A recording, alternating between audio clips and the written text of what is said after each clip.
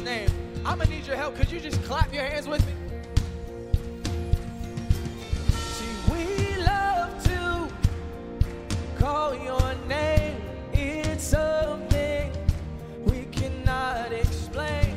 That happens when we proclaim your great name. Your great name. We love to call your name. It's something we cannot explain. It happens when we proclaim the name of Jesus. Come on. Can you shout it out now? Say, King Jesus. No other name. There's nobody strong. We can call on you. Things change when. That sounds good. Can you keep clapping your hands with me? Let's call on the name together. We love to call his name. Yeah. Oh, we cannot explain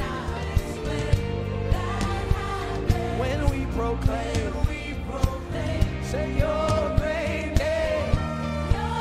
Say King Jesus. No other. Say King Jesus. There is nobody strong. We can call on him. You ought to call on his name. When we call, come on one more time. Say King Jesus, yeah. No other name than the name of Jesus. Nobody stronger. I love to call on his name.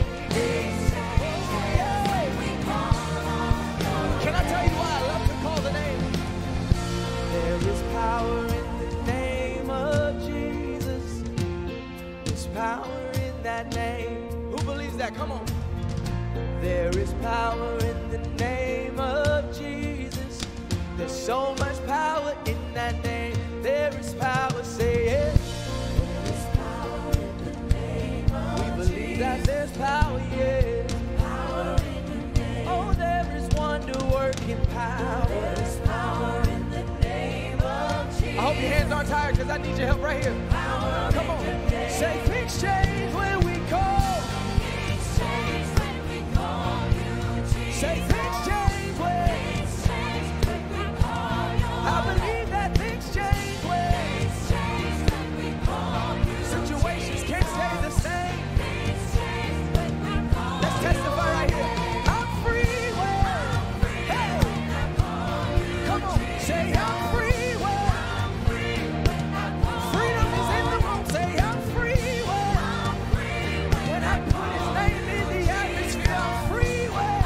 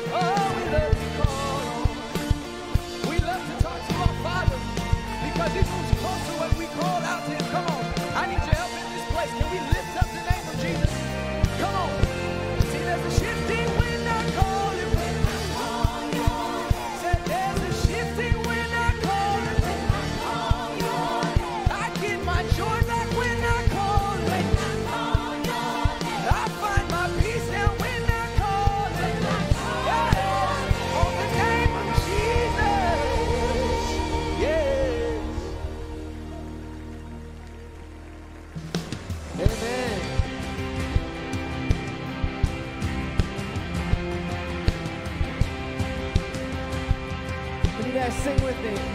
When all I see is a battle. When all I see is the battle, you see my victory.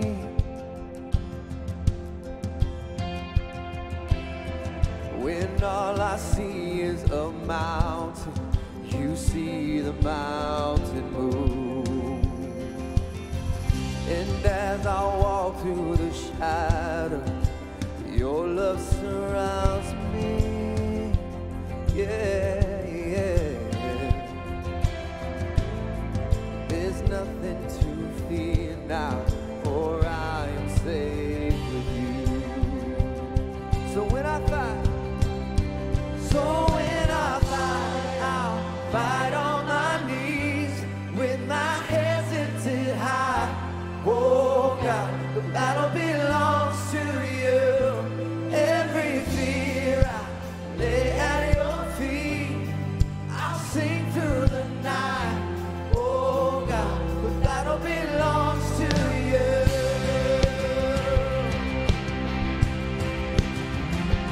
Here we go. And if you are for me, who can be against me? For Jesus, there's nothing impossible for you. When all I see are the ashes, you see the beauty. Think you got it. When all I see is the cross, God, you see the empty tomb.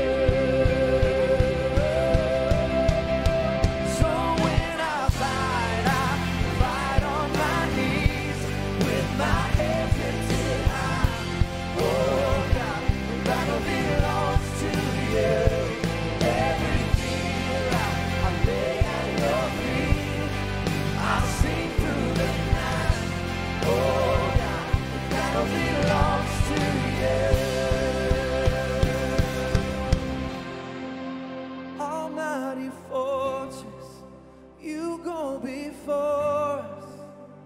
Nothing can stand against the power of our God.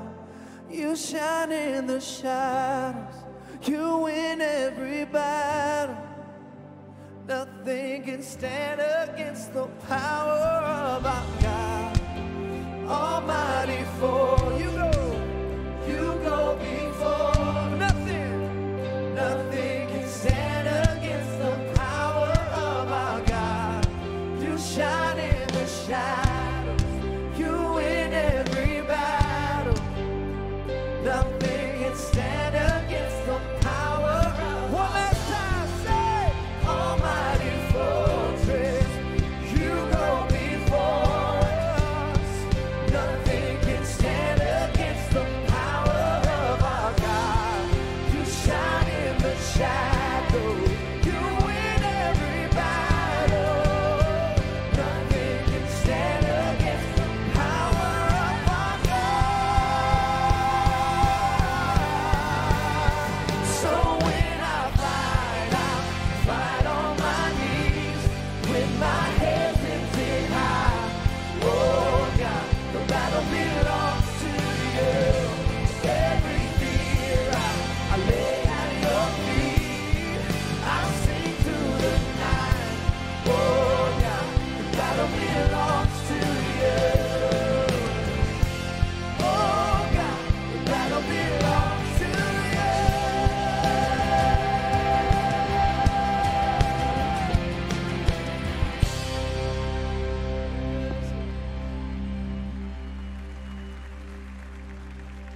What a privilege it is to carry every fight, every struggle, every opportunity to a God who longs to be with us.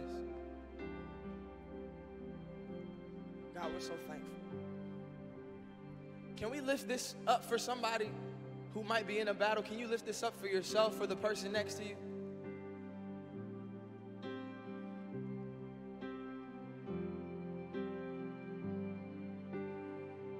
See, it may look like I'm surrounded, but I'm surrounded by you.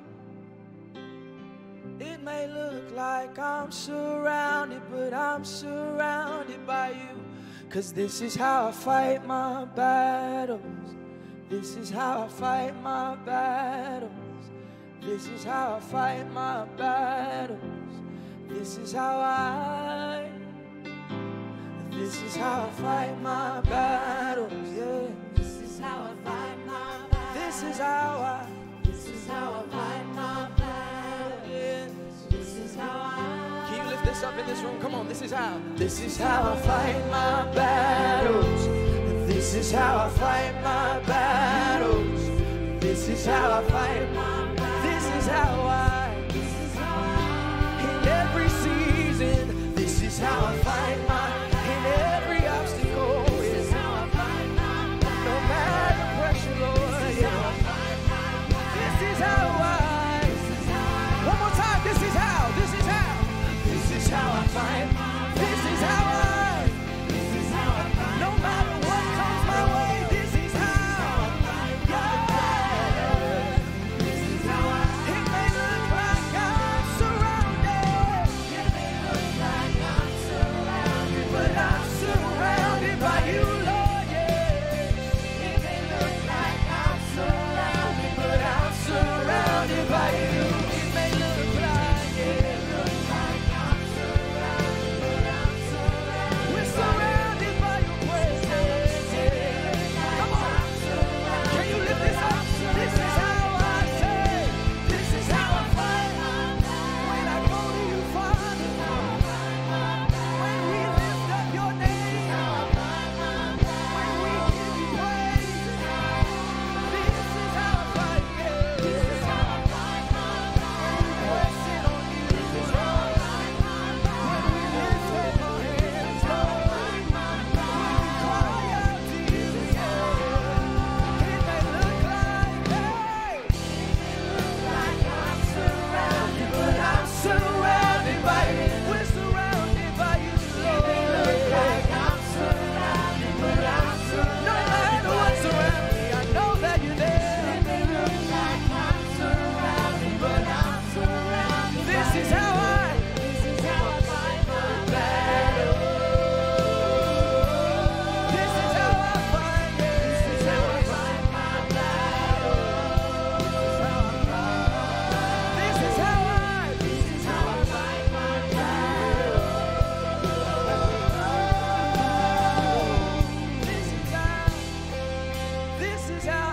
This is how we fight. Yeah. See, this is how we fight. Through the storm and the rain, yes. It may look like I'm surrounded, but I'm surrounded by you. It may look like I'm surrounded, but I'm surrounded by you. Can you lift that up? It may look like I'm surrounded, but I'm surrounded. no matter situation, Lord. It may look like I'm surrounded, but I'm We surrounded. may be going through it, but we're surrounded. It may look like I'm surrounded, but I'm surrounded. We're surrounded by you. It may look. It may look like I'm surrounded, but I'm surrounded. So we remember that this is how we fight our battles. This is how we fight our battles. See, this is how we fight our battles. This is how this is how I fight my battles. This is how I fight my battles. This is how I fight my battles. This is how Can we fight a little bit together? Father, we stand in awe of a God who's never lost a battle. In the situations that are gathered under this room, we know that life gets hard. We know that circumstances change. We know that the storm and the winds may come and blow. But the thing that we're standing in awe of today isn't how crazy and hectic life can be.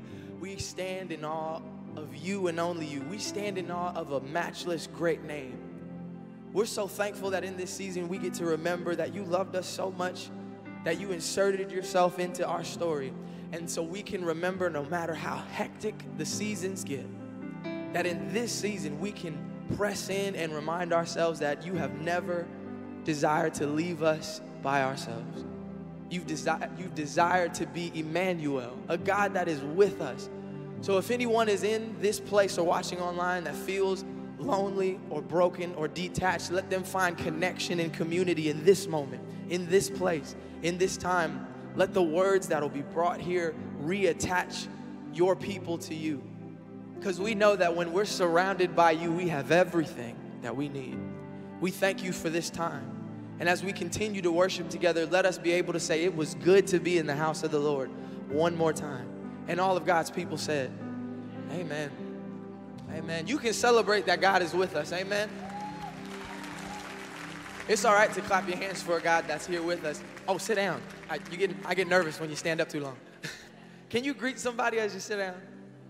It is so good to be here, and it's the season to just remember what God is doing. And we wanted to just sing a couple more songs to remind ourselves of that, if that's okay.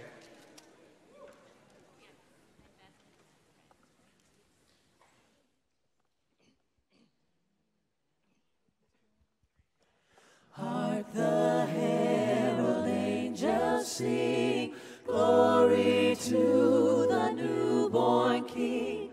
Peace on earth and mercy mild, God and sinners reconciled. Joyful all ye nations rise, join the triumph of the skies. With angelic hosts proclaim, Christ is born in Bethlehem. Hark the herald angels sing, glory to the newborn King. Hark the herald angels sing, hark the herald, hark the herald, hark the herald angels sing. Oh, hark the herald angels, hark the herald angels. Hark the herald angels sing, glory to the newborn King. Sing with me now. Peace on earth and mercy mild, God and sinners reconciled. Joyful all ye nations rise, join the triumph of the skies. With angelic hosts proclaim, Christ is born in Bethlehem. Hark the herald angels sing, glory to the newborn King. Hark the herald, hark the herald, hark the herald. Say hark the herald angels sing, yeah. Hark the herald angels is born. Hark the herald angels. Whoa. Here we go now. Hark the herald angels sing. Hark the herald angels sing. Glory to the newborn King. Glory to the newborn King. Jesus was born in the manger land. Jesus was born in a manger The land. Son of God is here today. With angelic hosts proclaim, Christ is born in Bethlehem. Hark the herald angels sing, glory to the newborn King. Hark the herald, hark the herald, hark the herald angels sing. Oh, hark the herald, hark the herald angels. Jesus is born. Hark the herald angels sing. Oh, hark the herald. Come celebrate the King.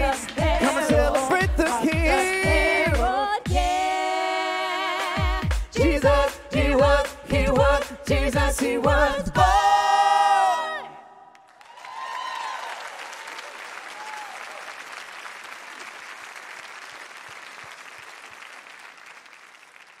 All right, well, good morning. You guys doing all right this morning? Yeah. So I talked to a friend this week, and he said he's in a different business than we are here. And he said, we're just winding down right now. It's kind of a relaxed time of the year for us. And I just thought, Must be nice. Why don't you come volunteer here for a little bit, you know? Get out here and do something.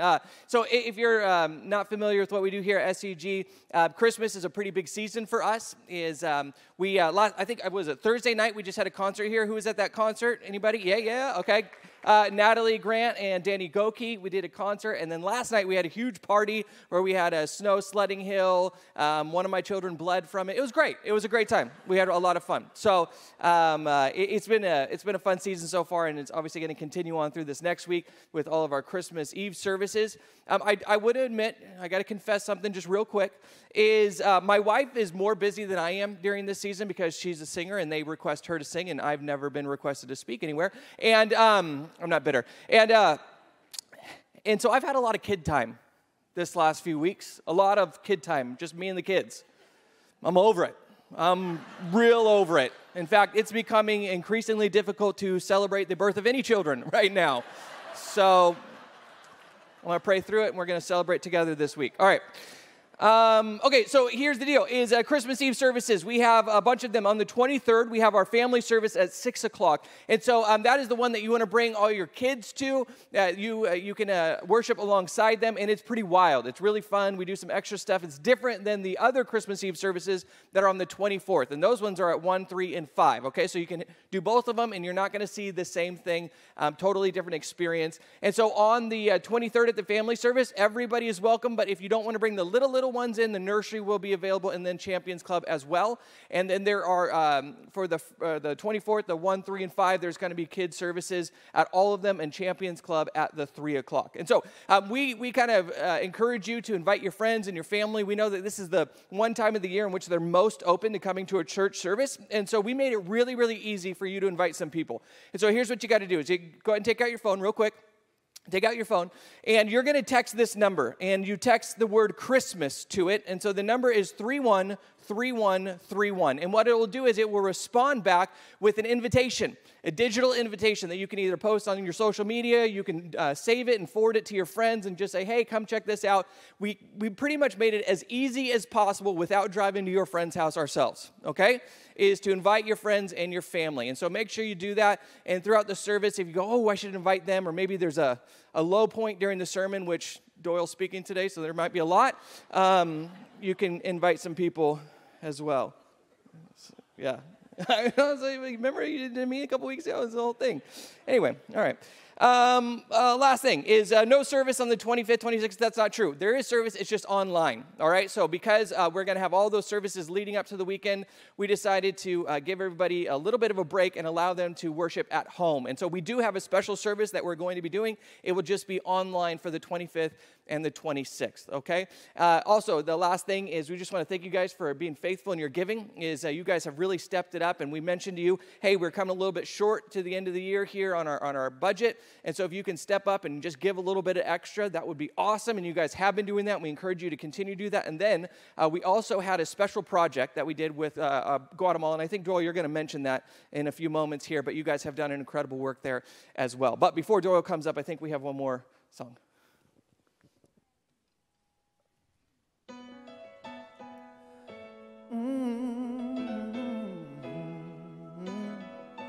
Wise men following the brightest star down to Bethlehem. They came far for the coming again of the one that's ever been. And when they found him, they fell onto the ground and joined the angels shouting, singing all around him. Say, hallelujah, hallelujah. That's what the angels cry. Hallelujah, hallelujah. Precious little child. Hallelujah, hallelujah. Sound of the angels' joy. Hallelujah, hallelujah. Little baby boy.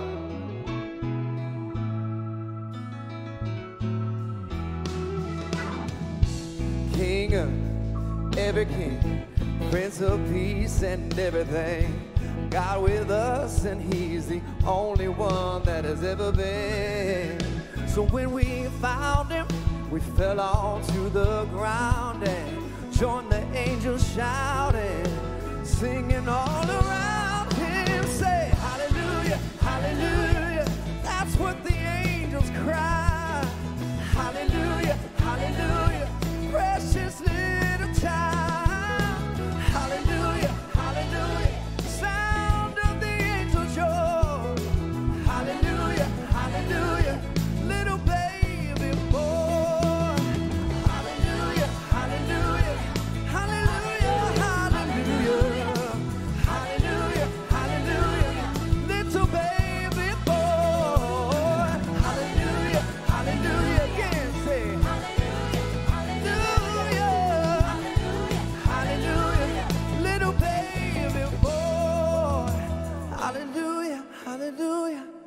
That's what the angels cry.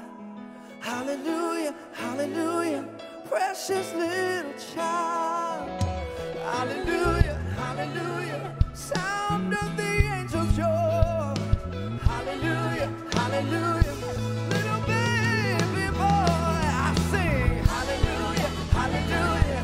That's what the angels say. Hallelujah, hallelujah, King of everything.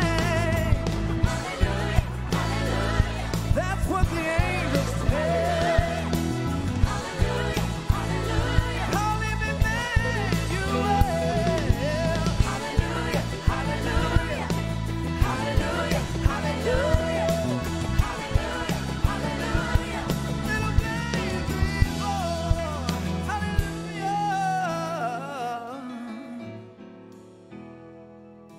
Hallelujah, hallelujah.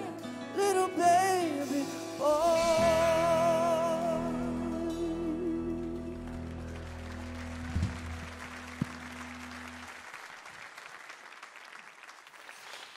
Merry Christmas.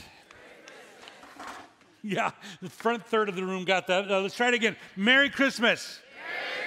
Yeah, that's what I see. Some of you, you're already Christmas fatigued, aren't you? I can tell. Well, you better wake up today because we're going to do Christmas and we're going to have fun doing it. And so here's what I want you to do first. First, I want you to turn to somebody and say whether you are or are not a good gift receiver.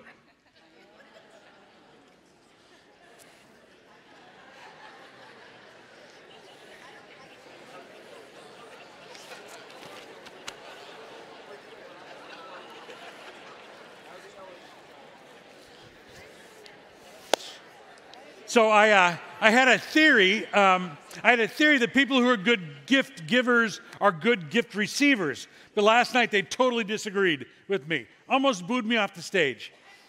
Those people on Saturday night, they're jerks. I just want you to know that. So here's the deal.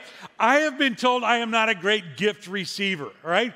Because in my mind, I'm going, oh, great, another tie. But I think with my face, I'm saying, oh, thank you. But evidently, I'm saying, oh, great, another tie. Everybody can read my face. They all look at me and they go, we're tired of buying for you because you're never excited. Well, for me, this is kind of pretty much, you can't afford anything I really want. So, isn't that terrible? It's interesting. Being a gracious gift receiver, I think is pretty important for us.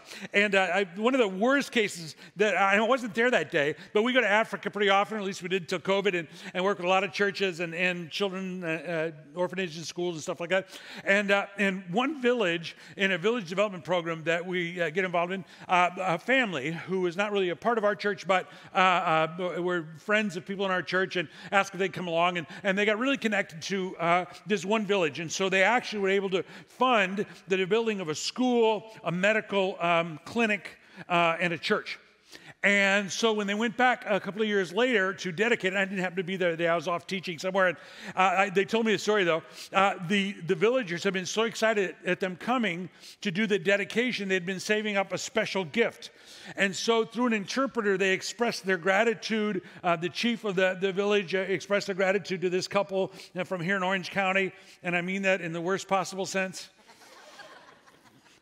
Anyway, that's mean. That's mean.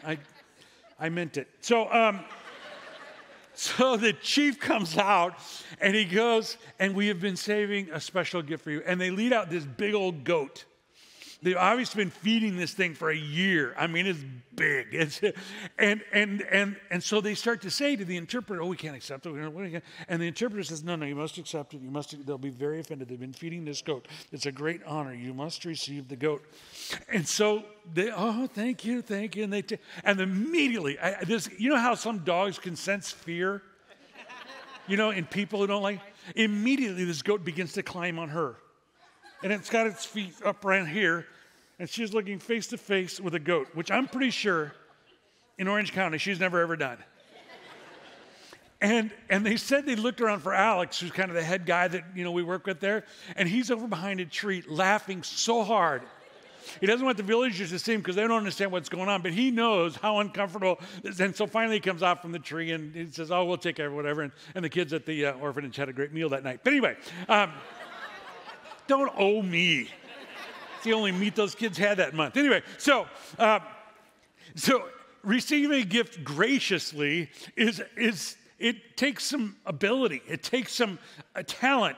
And I want to talk about Christmas because I want us to be gracious gift receivers. All right? There are all kinds of ways to receive, most of them bad, but there are some good ways to receive gifts, and I want us to talk about that. But let me give us context here. So the context we've been talking about this season is Churchmas, not Christmas, Churchmas. Oh, you took the Christ out of Christmas. Listen up. You can't have, the first week we learned, you can't do Christmas without the church.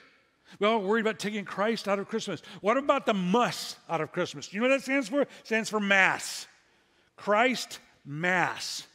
It's a church service. Christmas is a church service. It's not a holiday. It's not a buying spree. It was and always has been a church service to honor the birth of Christ. So Christmas, by definition, involves the church. Last week we learned that Christ came, and he came from, and we looked at all of the lineage of Christ and some pretty wild people in that lineage. And he came from sinners, to sinners, for sinners. He came from a group of people to leave behind a group of people, his lineage and his church. You see, we as Christians must understand it is not just us individually following Jesus. What did Jesus leave behind? Yes, salvation for individuals, but a body, a new family called the church that was to carry on his mission to extend his love and his hope and his grace to the world in which we live. And we are the church. And one of the things we must do is accept that privilege, opportunity, and responsibility of being the church. Quit seeing ourselves just as individual and even consumers of salvation, but understand that we have joined a new family, and in this new family, we have the privilege of traveling together, of impacting our world, and being changed in the process. So that's the context that we're talking about today. Now, Christmas. It's interesting because throughout history, the church hasn't always celebrated Christmas. As a matter of fact, Jesus said to remember the cross, not his birth. We're not even really sure when it took place. We're pretty close to where it took place. But throughout history, once Christians began to celebrate Christmas, it wasn't even always the same time.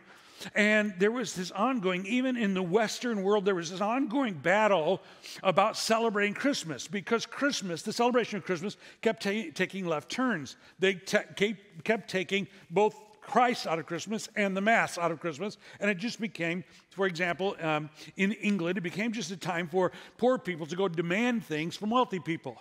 Now, give us a figgy pudding. That's not nice and friendly. That's a threat. Literally, it's a threat. If you don't give us treats, we will trash your house. That's what that's really about. And so you find this interesting thing. If you study the Christmas history, the history of Christmas, you will find that sometimes it was raucous and crazy and awful, and the church actually rejected it. Don't celebrate Christmas.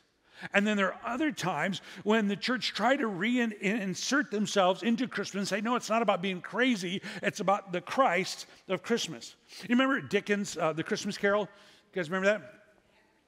3 people. You have to do better than this, people. I got a lot of good stuff. You have to keep up. Let's go. So here's the deal. And you need to understand the backdrop. So is it, what's his name? Scrooge. Just checking. 8 of you got it right. Scrooge has a change of heart because he gets the Christmas spirit, right? And what does he do? He has this change of heart as evidenced by he sends a prize turkey over to Cratchit's house, right? And he writes a check or gives money to a charity for poor people. Remember? Got that? Now, here's what you don't understand. You think, oh, that's nice, that's good. That was a part of the battle I was talking about between how we should celebrate Christmas. There had been a time where it was raucous, it was rambunctious, people would stay home and hide if they're good, God-fearing people because it was so drunken, so much drunkenness and craziness. But there was at a time when the church and culture itself was beginning to remember what Christmas is about, and Dickens, whether intentionally or not, was caught up in this reform movement of Christmas, saying that if you have a real Christmas, you understand, you don't end up with a hangover, you end up with a changed heart. And in his period of time, when he was writing that, it was an evidence that you had experienced Christmas if you gave gifts to people you loved and you extended charity to the poor. And you're saying, well, yeah, that's how Christmas was, but that's not how it was before. Dickens was actually taking sides in this deal, helping shape a different kind of Christmas. I think we at church have an opportunity to move Christmas and life in general to another level, to a deeper level, where we understand how essential God is, how essential the Christ that came in that manger is to all of our lives and to our society in general. And if we drop the ball, it's going to go one direction. If we pick up the opportunity, the challenge, it's going to go a different direction. And I believe at Christmas, we get to recommit ourselves to influencing our society toward Jesus. Because the Christmas we know, which is about home and hearth and family, and yes, commercialism, and I get all that. But it's much more about home and family and charity than it was, and many times throughout history. How much more could it be about God if we as Christians stood up and kind of owned it? Right? And so I want to talk about how we as Christians, by the way, just to prove that I'm not making this up, there were people who were so upset that Christmas was such a terrible event. Matter of fact, in our own history in this country, the Puritans outlawed Christmas. And people still snuck a little feast on that day or whatever it was. But it was because people were missing the point. They were focusing on the celebration and not the Christ. So there was a group called the Society for the Prevention of Useless Giving. SPUG for short. I'm not making this, honest to goodness truth. This is really true.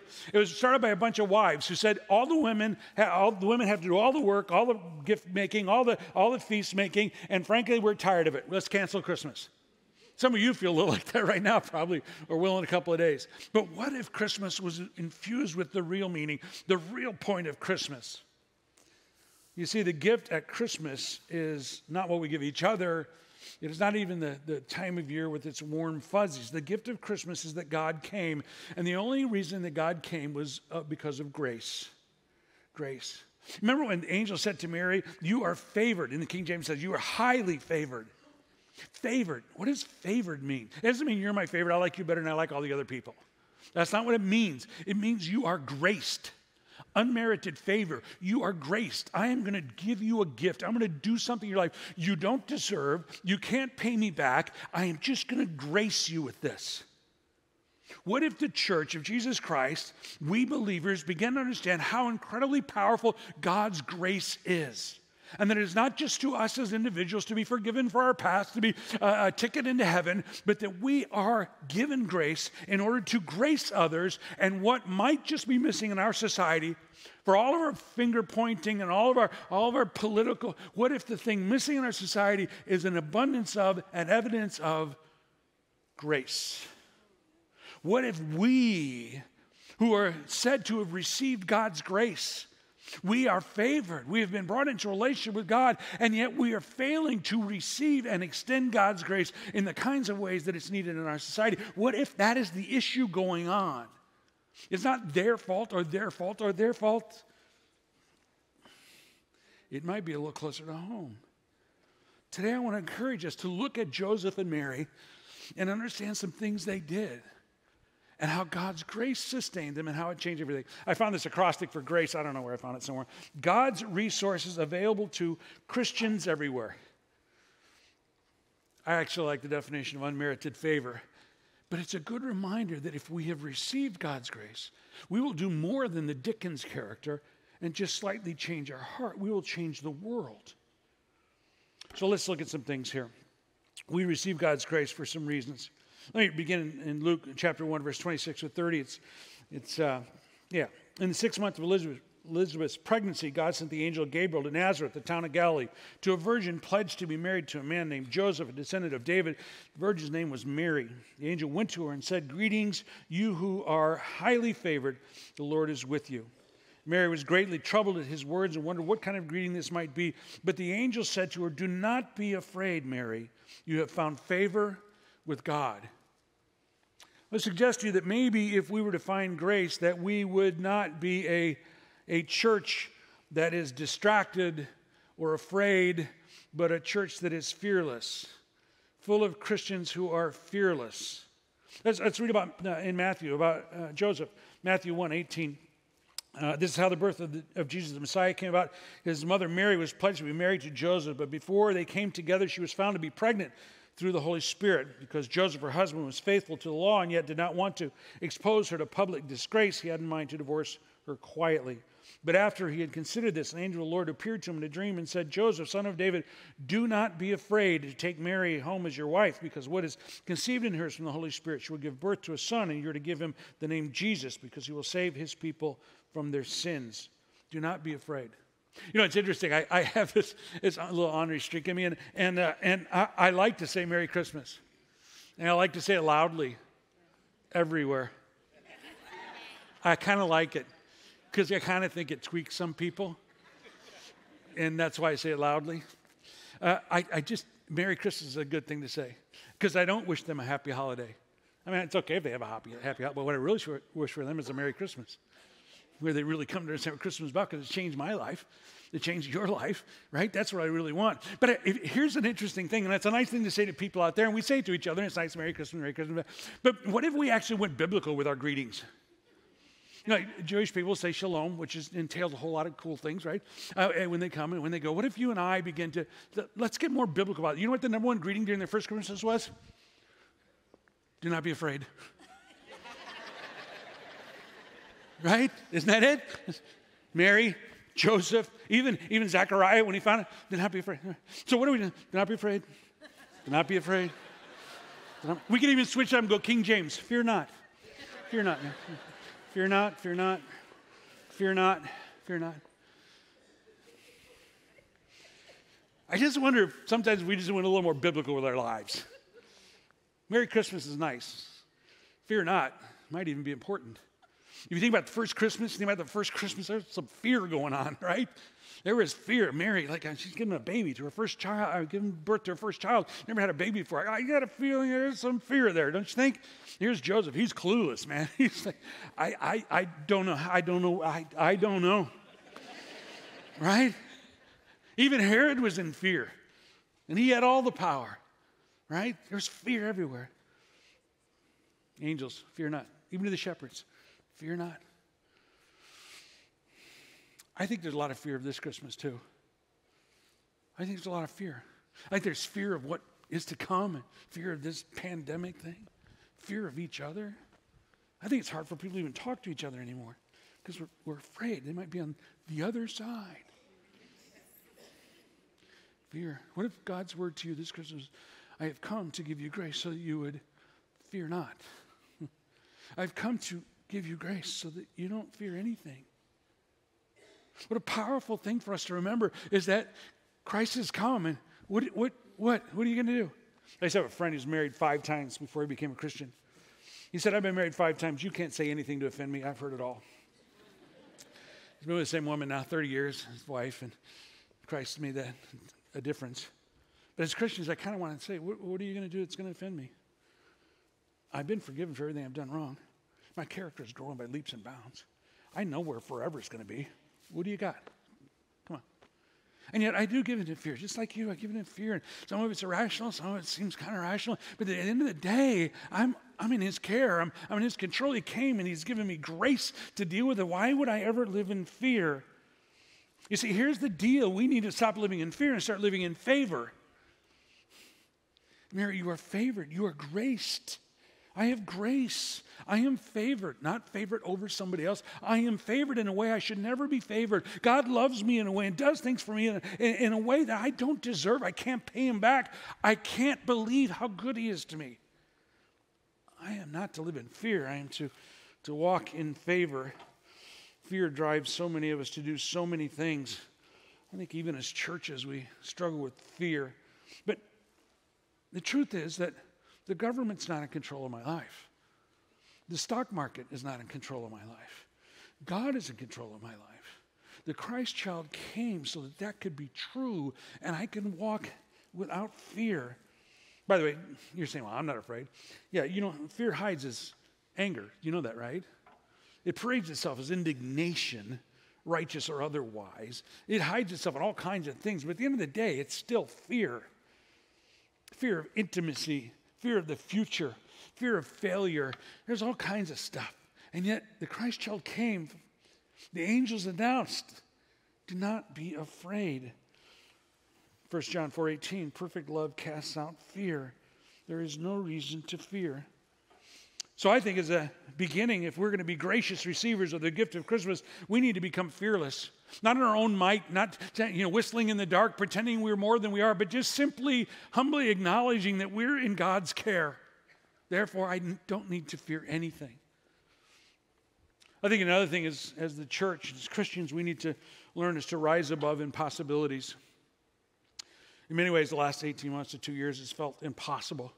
Never dreamed a government, for good reason or not, would ever shut our church down, or that we'd have to meet for months in a tent, or that in any given moment they could announce that we can't do what we do. There's all reason, fear and impossibilities, and yet God is more than that. I love the story of Mary. I read a little bit for you that, but let me give you a little more of that.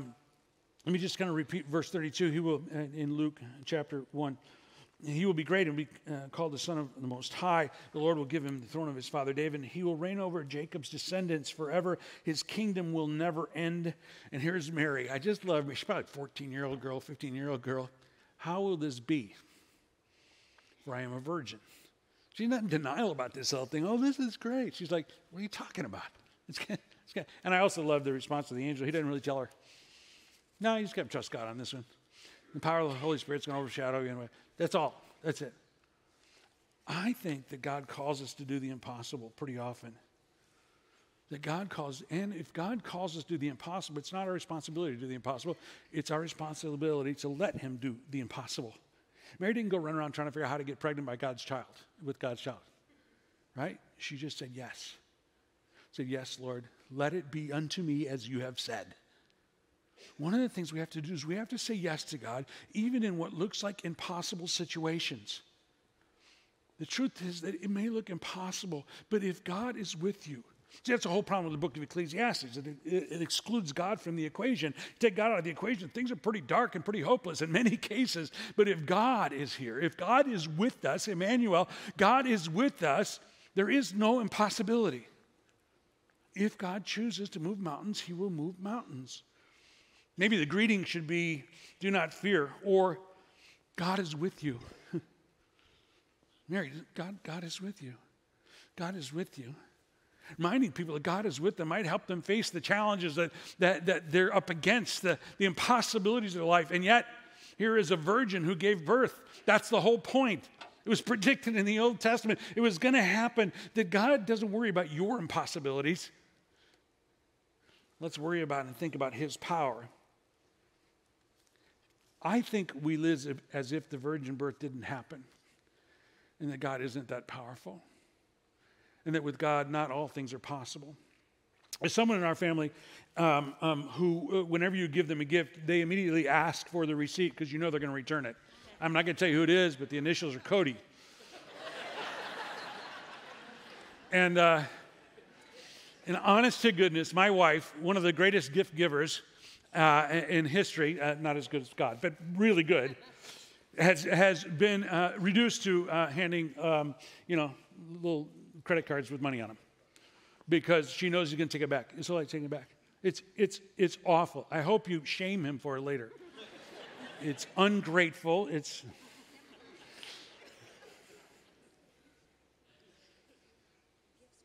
God came to a manger to extend grace. But do we receive it? Do we receive it? Or do we just kind of nod it? Oh, it's a nice story. That's a nice fairy tale. That's a nice thing. Because if it's really true, and there really was a virgin that gave birth to God incarnate, then anything you're facing and anything you're called to do is absolutely possible. You see, what happens, because it's so hard to understand, to believe that a virgin birth happened, that God is really that powerful, or that he would intervene in our lives to really, on a practical level, to do that, oftentimes we on some level reject that we give up his plans for our life, which are much greater than ours, and settle for our own plans, which are so much smaller. Mary never dreamed, hoped of as a little girl, I'm going to give birth to the Messiah. That never entered into her mind. But God had something else in store for her. What if the same is true of you and I? We dream these dreams and God's going, but that's so small. I created you for so much more. But because we exclude the gift out of the realm of possibility, we don't truly receive the supernatural part of who God is. We don't receive that supernatural part of grace that is extended to us. We limit who we can become and what we can do because we have tried to limit God. God will call you to do the impossible. Think about gift giving is interesting. I have a brother, I'm going to tell you another story about him in a minute, but I have a brother who sends gifts, and they are hilarious. They're funny. I can't even tell you in public the last gift he sent me. It's just crude. It's not dirty or anything. It's just crude. But stinking funny. But, and because growing up in my house, we didn't make Christmas lists, and you didn't tell people what you wanted. It was just all supposed to be a surprise, because gift is supposed to be, right? Isn't a gift just supposed to be, right? Yeah, see? Somebody who's an anti-list person like me. And by the way, let me just give you a little thing about gift giving. If you're giving a gift because they're going to give you one, that's not a gift. That's transactional, okay? That's business, all right? Okay, just want to clear that up. So, anybody offended yet? I'm really trying. Anybody offended? I'm trying to get somebody. So, it's so funny. Anyway, I don't know. I'm self-editing right here, right now. Just things I'm not going to tell you about. So, one of the things about gift giving that I love is the surprise element. You open it up and you go, oh, what I asked you for 2 weeks ago, great, thanks. I hate that. I want to open them and go, what? I don't care if it's a good what or a bad what. Just, I want a what. You know what I'm saying? It's like, what? Huh, what? I want that. That's what I want in gift giving, right? I was in my prayer time this week, and I was praying about this talk, and I was talking to God about how sometimes gifts are surprises. And I was thinking about the surprises I've had because of the gift of Christmas, the gift of God's grace, the gift of salvation. And me standing here talking to all you people, that's kind of surprising given who I am, but that's not the biggest gift. The biggest surprise. I realized that probably the biggest surprise is that God would have me. The next biggest surprise is that he gave me the wife and the kids and grandkids that I have. They all have more character than I'll ever have, and they're greater people, nicer people than I am. I'm telling you the honest to goodness, even that one. But then, I never said this before, I never recognized it before, but then I realized, and as I'm typing my prayer out, in my heart is the biggest surprise. You see, when I was first a Christian, I was kind of white-knuckling my way through this thing, you know what I'm saying? Okay, I can't do that, and I can't do that, and I can't do that, and I can't do that. I really wanted to. I really want to do that one. I really want to do that one, but I can't do that. And I realized that over the years, as I've submitted to God, without me even really being aware of it at times, he has slowly changed my heart. And I still have, you still know I'm a hot mess. We understand that, right? And yet, my heart doesn't want to be a hot mess. My heart doesn't even want that thing anymore. My heart doesn't want that. I don't want self-gratification in that way, and I don't want that kind of reputation. So people, I don't want that. I'm really realizing God is changing the very core of who I am. I really do want just more and more. Not every day, not every minute. I still pray to stupidity on a regular basis, but I want, in my heart of hearts, I want what He wants for me, because I'm realizing there's nothing greater. There's no amount of fame. There's no amount of money. There's no amount of anything that can replace knowing that I'm right in the center of God's will. I am right where He wants me to be. I'm being the man as best I can with His help, who He wants me to be. I'm being the husband. I'm being the father. I'm being the grandfather. I'm being the pastor. I am being that. That is a surprise that I am become, and in becoming that person, I'm a little shocked. I'm very shocked.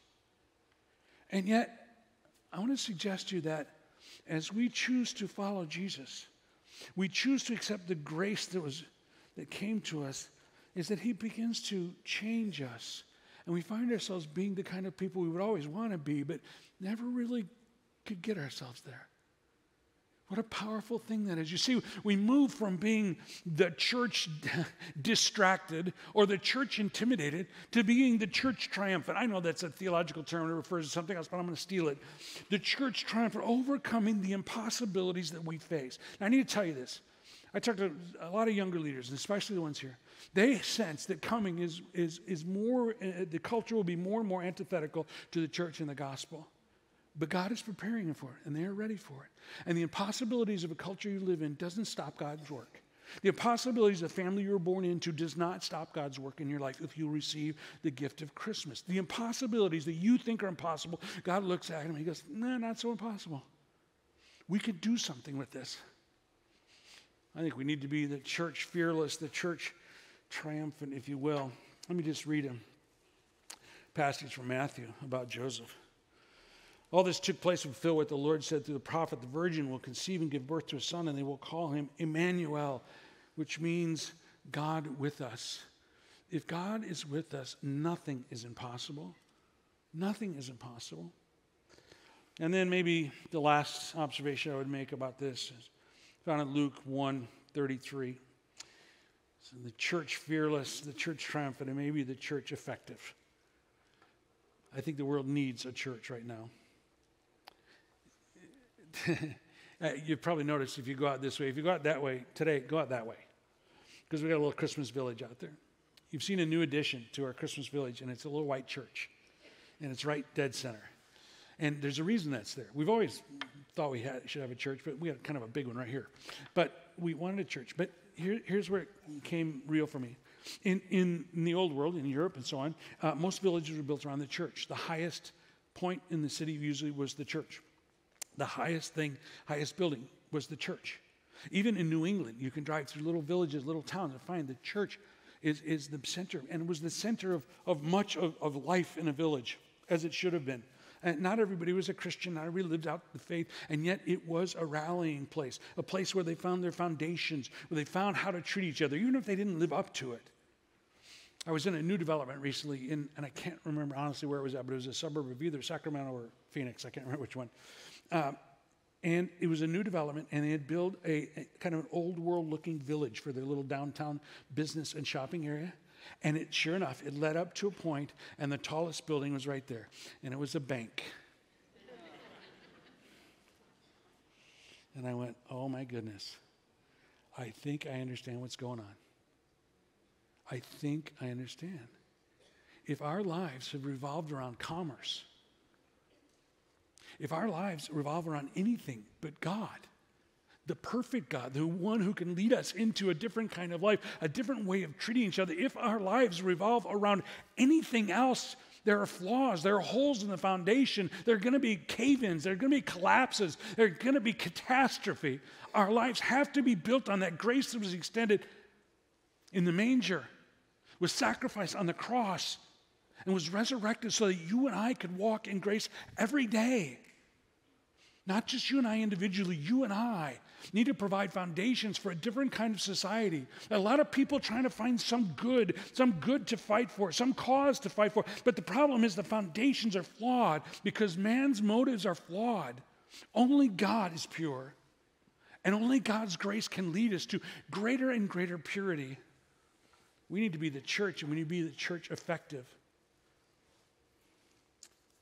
I think about Joseph and Mary. Think about what Joseph must have been thinking when he found out his fiancée was pregnant. And he knew he had nothing to do with it. I think about Mary. Was she truly excited or was she scared to death? 14-year-old girl, I've been scared to death, I think. Here's what I think about them. Somehow they had the courage, Joseph, to go ahead and take her as his wife and not really be with her, if you will. For her to say yes to the angel. And I think here's the learning from that. Sometimes we can't tell the difference between a coffin and a crib. Sometimes when we think our dream is dying, Joseph, I'm going to grow up, I'm going to marry Mary, and we're going to have a couple of kids, we're going to stay in the village, it's going to be great. What looked like the death of a dream was the beginning of a vision. Mary, I'm going to grow up, I'm going to marry Joseph, we're going to have two little kids that look like us. And yet there was this angel visitation that said, no, it's not going to work exactly like that, not right now. But something greater is going to happen. Something I've seen in my own life in the last year, and it's probably been the hardest year of ministry I've ever done. Something I learned many years ago, but I had to relearn it this year in a tough way. The Bible says that a seed has to fall to the ground. It has to die. It has to be buried in order to give new life. Sometimes our dreams have to die. But what we thought was a coffin is actually a crib. I want to suggest to you that there are many things in our world, in our country, in our culture that feel very much like death to me. And yet, could there be a new birth if the church would just rise up with the grace that we've been given, with the unmerited favor? If we would just rise up in what smells of death in so many ways to me, what if we rose up with grace to bring new life, a new understanding, just as happened with Christmas in Dickens' day? What if life itself could be redefined by God's definition and not somebody else's? And we quit giving in to death, and we start bringing life everywhere that we go by simply extending God's grace. I was talking to my brother this week. My brother pastors a little church out in a cornfield in Illinois. And his wife her family is from Kentucky. And in their little part of Kentucky where her cousins live, her parents were raised, a tornado hit this week.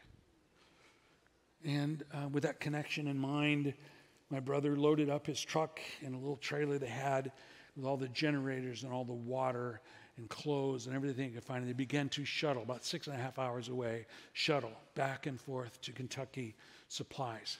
First, it was hard to get in, but they were able to find somewhere to sell that they knew there. And they found a little Pentecostal church in a little town where their family's from. And they said, you can use our church. Everything else is wiped out, but the building's still standing. You can use this to warehouse stuff, and we'll help you hand it out. And so they start hauling stuff in and unloading stuff by hand, and everything's just devastated. And my brother said the most shocking thing was that people looked like zombies. They were just in shock. And they couldn't even receive what they were trying to give them. They had to convince people to take it because they were just so shocked. Everyone lost someone they loved. Everyone lost family members. It was awful. And they're unloading these things by hand and trip after trip. And finally the guy shows up, and this old boy shows up. I think we got pictures somewhere of this if they ever uploaded them. I don't know if they did, but at some point this old boy shows up. By the way, look at that, right through a tire. That's crazy. Never been around a tornado. By the way, those trucks don't look unusual, except they were parked a mile away before the tornado. And that's why they landed in somebody's backyard. Most of the houses are gone. Most of the things are wiped out. That was a town before. And as they're trying to help people, some of the houses left standing and some damage, but not many houses left standing. And as they're trying to help and they're trying to hand out things, and people are just in shock, and they're working with this local pastor. An old boy comes up in a big old John Deere tractor. I don't know if you know about tractors. Brand new tractors cost a couple $100,000. This is brand spanking new. Beautiful tractor. He pulls up in this tractor one night, and because there's no electricity, nothing, he pulls up and goes, guys need some help. And he had behind it an old truck bed that had been turned into a trailer some back when, and in it he had one dolly, because they're unloading everything by hand. And so he starts helping them, and they're getting this done, and they're working hard and so on. And he's been helping them for a long time, and finally they take a little break, and my brother turns to the pastor, the local pastor there, who, by the way, himself carried his daughter-in-law a mile and a half to get help. She's in critical condition still. A wall fell on her. And he says, what is the deal with this guy? Because the guy had on, you'll see in a minute, he had a sweatshirt, dress pants, and there he is on the left. And you're thinking, why is he wearing dress pants? So the pastor there and that's my brother on the right, your left, your right, my left. They had a moment, and he said to the pastor, who is this guy? He said, he's a farmer. He lost everything. The only thing he's got left is that pair of pants, that sweatshirt, and that tractor. And he found the trailer out in the woods somewhere to help us. And he was there day after day helping. I just think if we as Christians were less concerned with lesser things and more filled with God's Spirit and the Spirit of grace, we'd be doing things that would turn our world around pretty quick. As long as we're in the fray being silly and trying to think that words are going to fix anything, we're missing the point. We need something supernatural to happen. You may need something supernatural in your marriage, in your family. We need something supernatural to happen in our communities. The polarization is unbelievable. But God's grace says that Christ came to bring peace on earth. that peace comes through the grace that causes us to not be ego-driven, fear-driven, even reputation-driven. Grace causes us to be God-focused, life-giving, gracious people. So, this Christmas, I want to put you on alert. You have been graced. Now, what are you going to do? Are you going to be gracious? Let's pray. Lord God, we love you so much. Thank you for coming. We didn't deserve it. We can't pay you back. But we can live in light of, every day, in light of, full of, so aware of the grace that you have given us, that wherever we go, the light of your grace shines through us. Whether it's in a tornado-devastated area in a part of our country, or it's a relationally devastated area in a part of our family, or Lord, it's a politically divided situation in our community, your grace is sufficient. Let us be the church that is fearless, Lord God, the church that is triumphant, Lord God. Let us be the church that is effective in reaching people with the good news that there can be peace on earth. Lord, we love you. We thank you for coming. Let us, help us, empower us to respond to your grace as gracious gift receivers and givers. We love you, Lord. Amen. Let's stand together. Thank you so much for being here. Don't miss one of the services on Christmas Eve. It's going to be great. They may still need a few more volunteers for the 5 o'clock. If you have an extra hour, love to have your help. God bless you guys. Merry Christmas.